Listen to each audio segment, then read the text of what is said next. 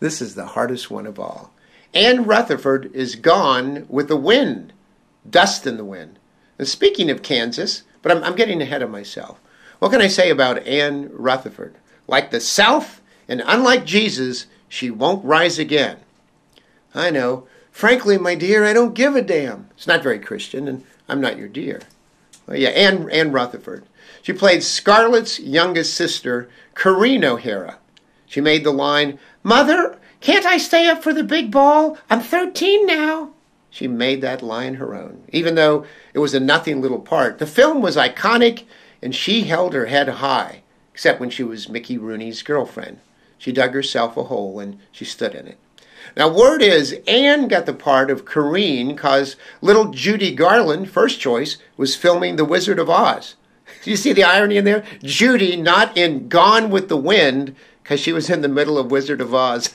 I get the chill bumps thinking about that. I remember Clark Gable took Anne under his wings and offered her a mustache ride. One of his strengths, he said.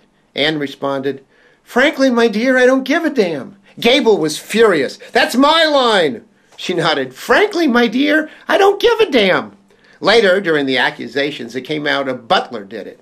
And she told her boyfriend, Mickey, but it was dropped because, well, you have to be this tall to ride. I tried carrying her up the stairs, and I dropped her. I lost her in the lights. She died in my arms of embarrassment.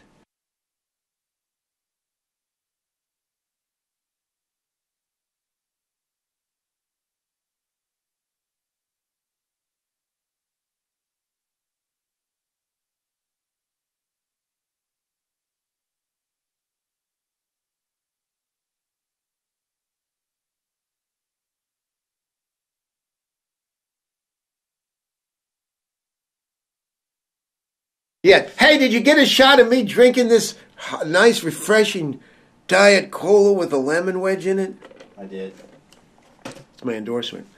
Gone with the Wind. I have to say, Mikey, if I can call you that unless you prefer OMEB, I have never seen the movie Gone with the Wind, which for years... What's wrong with you? I have good taste. For years, it was the biggest box office draw ever, up until recently. So Gone with the Wind, never saw the movie, never read the book.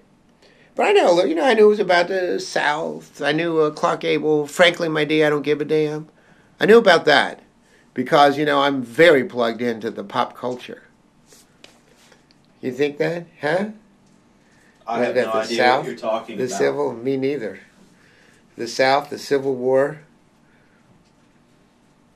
That was a long time ago.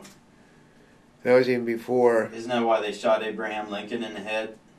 Yeah, I think it had something to do with it.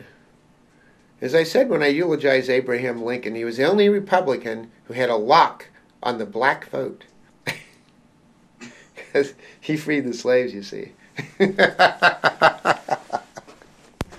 on that note, we're done. We're done. And you know what? Frankly, my dear, I don't give a damn.